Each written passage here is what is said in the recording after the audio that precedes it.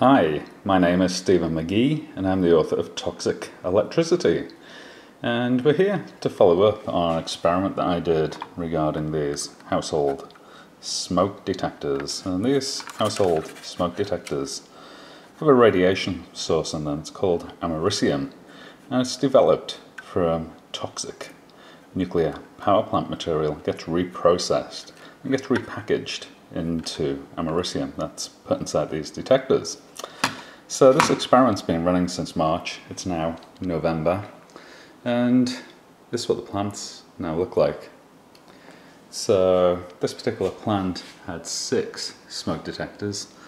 This particular plant had 1 smoke detector. And this particular plant had no smoke detectors. It was actually the control plant.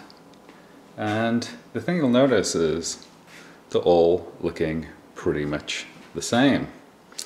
And this is what radiation does to plants.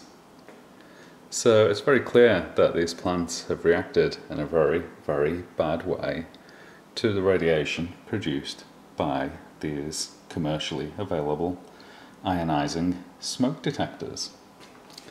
And I'm quite shocked at how bad they look.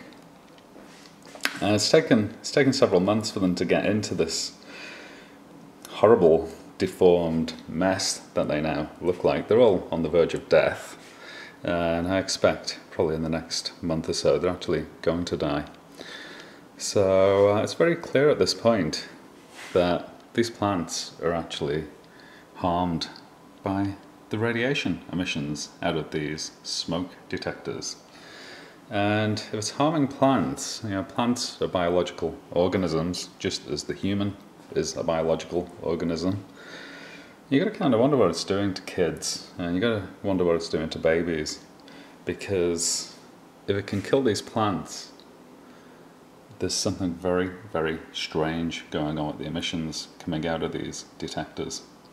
And I just want to talk a little bit about this control plant. And you're probably wondering, why has the control plant deformed? And the simple answer to that question is that the control plant did actually get an exposure to smoke detectors. And if you review the original video, you'll actually see that the smoke detectors are on the table around these plants, and this control plant is actually about a foot away from the detectors. So it appears that the exposure that happened to kill all of these plants,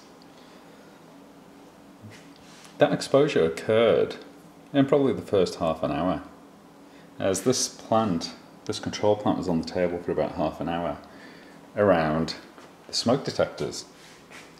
So it actually got irradiated by the emissions from the Americium for half an hour, and that sealed its fate. And that half an hour exposure has, over several months, turned it into this. So it seems to be irrelevant as to whether they're growing next to smoke detectors, because it appears the very initial exposure is what kills off the cellular development over many months. So that was a very interesting outcome of this experiment.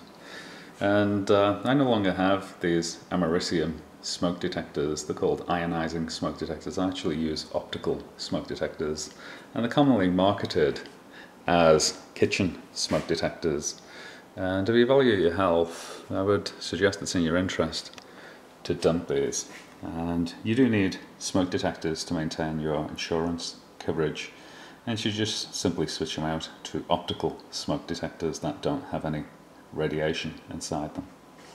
You want to find out more about the various toxic effects of electrical products that are in your home, you'll find it in this book. It's called Toxic Electricity by Stephen McGee. I hope you enjoyed the presentation, and I wish you the very best of health. Thank you.